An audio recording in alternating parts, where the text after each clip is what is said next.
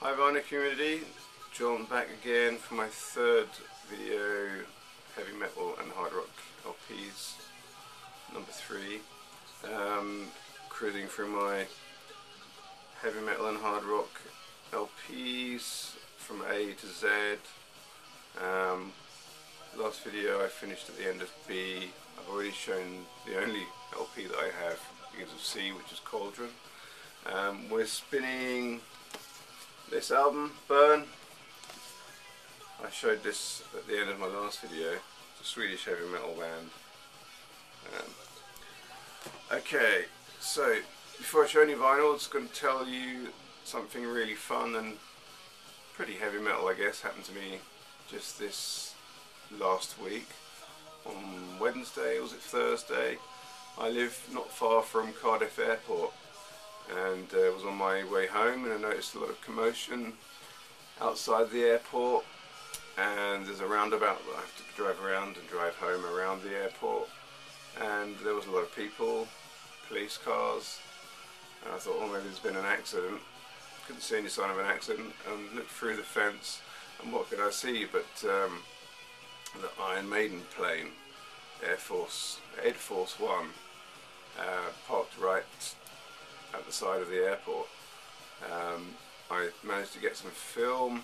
Check this out. Was it that one that was the special one? Iron Maiden. Hey, that's a record my dad Sold as has. well. My dad had that record. Oh, it's cool. That airplane looks really cool. Right, Daddy? You have that record? So that's the most heavy metal thing that's happened to me for a while. Okay, pressing on with some LPs. The first one is Demon. This is the first album by Demon. Demon were a new wave of British heavy metal band. This came out in '81. It's a label. It's on Clay. Career Clay. They're an interesting band. You know that the name of the band and the sort of band's logo and the album cover artwork would suggest that they're kind of some sort of really sort of hardcore sort of death metal band or something like that. And in fact, yeah, the first track on this is an instrumental called Full Moon. It's very creepy, and you're kind of expecting something really savage to come in after that short instrumental. But funnily enough, even though the guitar is quite jagged and sort of hard-edged in many of the places, the songs were surprisingly commercial. I mean, there's tracks on here called Big Love, for instance. What else have we got? Fathers of Time. I don't know. Some of the songs sound a bit more kind of hellish, like One Hell of a Night and Into the Nightmare, Night of the Demon. But the general scope of the song sounds a lot more, I wouldn't say AOR, but they're a lot more commercial than what you kind of feel that they're going to be. But hey, the 1981, there you go. Next album I'm going to show is their second album, Demon. It's come out in '82. The Unexpected Guest. It's quite a nice little record, this. Otherwise, it's more of the same. Great record to have. Next album's kind of a biggie. I'm trying to avoid showing the ones that everybody will be very familiar with, but this is the Dio, the first Dio album, Holy Diver.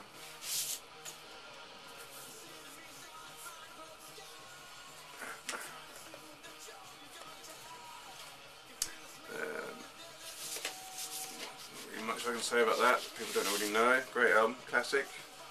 I'm not going to show Dokken. Next album, Destruction. Infernal Overkill, this is called.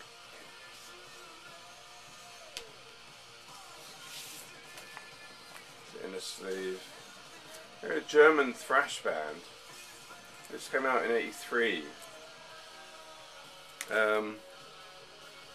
Quite an interesting record. thought some atrocious typography there. It always surprises me sometimes where these sort of people do this. But otherwise, the record's great. Quite a nice little label too.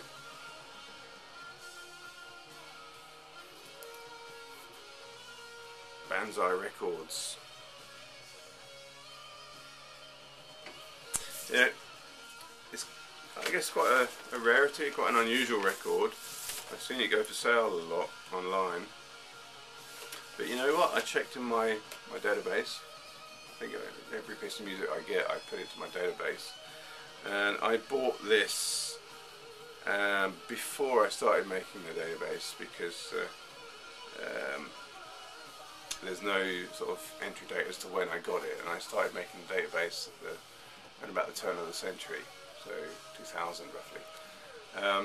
And I know for a fact that I would have paid very little for this because I'm a miser. I don't like spending too much money on a record. I probably spent about 10 kroner on it, and I bought it in Sweden. I definitely remember that. And I probably wouldn't have laid out more than 10 kroner because at that time no one was interested in buying records. I was, but nobody else. I would have bought this at a Salvation Army store in Sweden, quite close to where I lived there. And yeah, they sold pretty much consistently records for 10 kroner each. So I would have spent that amount of money on this. Certainly no more, because otherwise I wouldn't have picked it up. If I wanted to go out and buy this now, it would cost me a small fortune. I had quite a disheartening experience this past week where I went to a small town. I've just been talking to Dean Everest about this, about the idea of, you know, getting in a car and driving to some remote village somewhere, checking out the second-hand stores and hopefully finding some nice well-preserved vinyl that no one else has found yet. I went on a trip to a small town at the base of a national park, about an hour and a half drive away from where I live.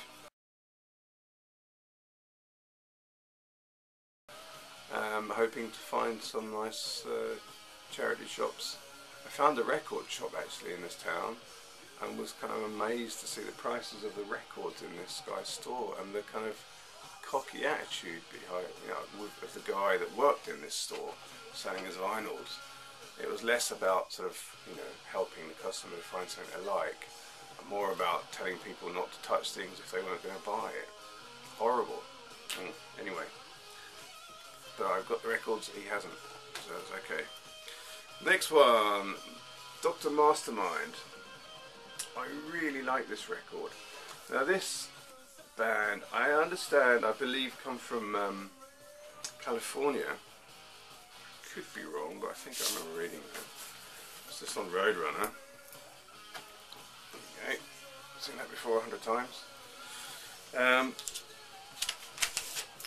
I learnt about Dr. Mastermind with the track that was included on a Roadrunner compilation album, which I think I've shown in one of these past videos. It had a lot of Guitar Masters or something like that. Had a lot of shredding on it, and I learnt the name of this band on that album, and actually went out and looked for it and found it, and it is a really, really good record. Not much more I can say about that. It's got a certain sense of humour. Just recently with Metal Theologian, all about humour in thrash metal bands. It seems to me that a lot of the British thrash metal bands, for some reason, had a lot of humour in them, and the American ones took themselves a bit more seriously. Well, this one still takes itself quite seriously, but there's still a kind of element of comedy in some of the tracks, and it does, yeah, it goes well with the music. Great album that is. I really enjoy that. One of my favourites actually. I'm not going to show Europe. Get rid of those. Okay, Electric Boys. This is a Swedish band. Sort of funk metal, I suppose. Bought this in Sweden.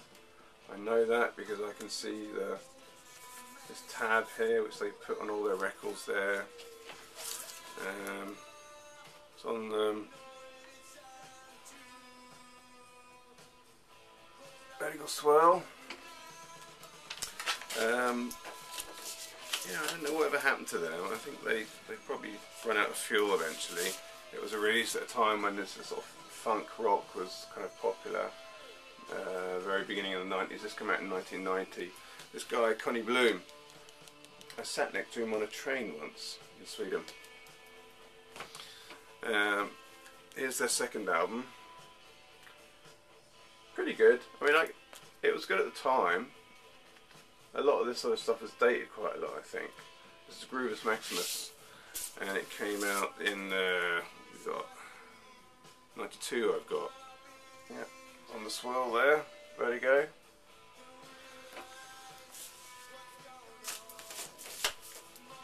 Check them out if you like some of the Chili Peppers, that kind of stuff. Is it leaning against that direction? Exodus is the next one I've got here.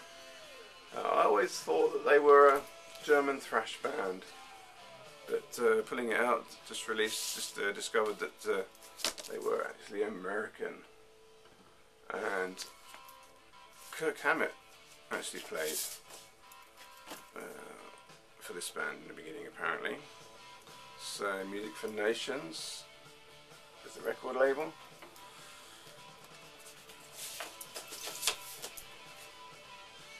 Surprisingly, they never made it bigger than they really did, but they're still going, I think. And the last two records are extreme. They weren't particularly extreme. Yeah, more of this kind of funk rock type of stuff.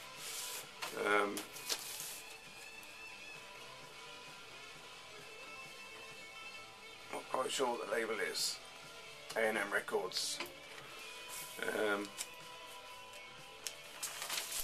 Yeah, they had a lot of hits, didn't they? I think in their day. And this record by theirs, this is the last one of this lot that I'm going to show today, is I remember going into the store buying this. It came out in '92, and I bought this when it was released from the record store. With the poster inside. Extreme. The next of their albums I bought on CD and I didn't like it very much. This is cool. It's called 3 Sides to Every Story, and it kind of has sort of 3 sides to the album, if you like. It's got kind of like a rocky side, then you've got a bit more of acoustic things going on here, and then side 3 is actually one single piece. And that's kind of an interesting song. You don't hear this done very often, or I don't think I've ever heard it at all. But they actually kind of create a track that goes on. I don't know how long it goes on for, I'll tell you here. But it goes on and it has different motifs, themes in the music that kind of come to a crescendo in the end and interlocked and sort of create quite a harmonious piece of rock music. Recommend it. Okay, so that's my last in my EE section. Look out for my next heavy metal video. Thanks for watching. Bye.